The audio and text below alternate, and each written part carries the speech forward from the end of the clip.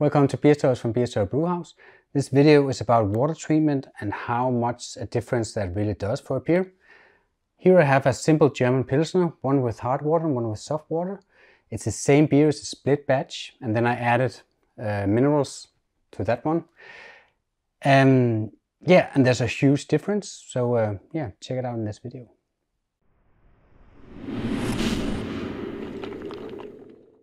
For a long time, I just brewed with RO water and followed the theory, added all these kinds of minerals to get my water profile correct, but I've never really put it to the test. I just trusted the theory. But I was asked to do a presentation for Danish beer judges about water treatment, and for that I brewed a German light lager, just a Pilsner. And I made a split batch, so I added minerals to the other keg. This one was just a simple water profile, a low mineral water profile, a little bit higher chloride than sulfate. You can see it here somewhere. And this one I just added minerals. It's a West Coast IPA water profile.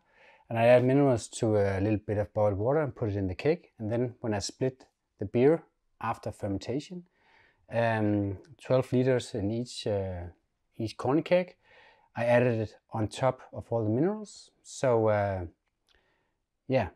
so this one has a West Coast water profile with a lot of minerals. This is just a naked German lager with low mineral.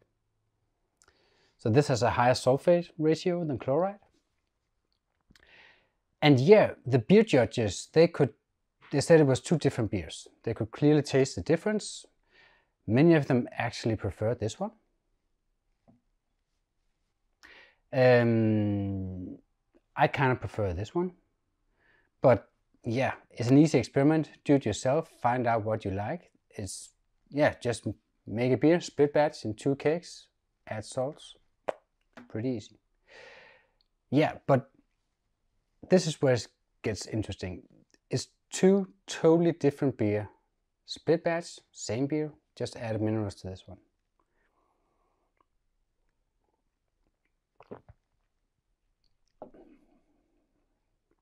This is what I expect from a German Pilsner. It's round, soft, it's a little bit sweet. I used whole melon, so it's kind of fruity as well, but it's just a nice German Pilsner. This one,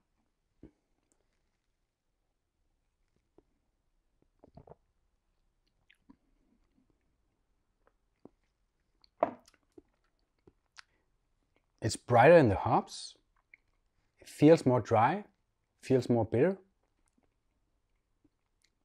It feels way more dry, actually. And the hops are brighter, yeah. And I really get that West Coast vibe.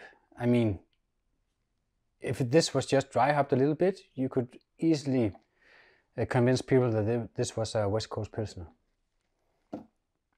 And this one is just a soft German, really traditional Pilsner. Yeah. The difference is that huge. One of my friends, for the presentation, he also made a pale ale. One with soft water, one with hard water, and there was a world of difference as well. So, okay, the theory said there was a world of difference. There is a world of difference. It's 2 totally different beer. You should try it at home. It's pretty easy. Just make a split batch, let it ferment and everything, and then add minerals to one keg and then not the other, and that's it. I've got a video on how to get started, a quick guide for using for water treatment, so you can check that out if you want. If you have questions, write to me. Other than that, just have a happy brewing out there.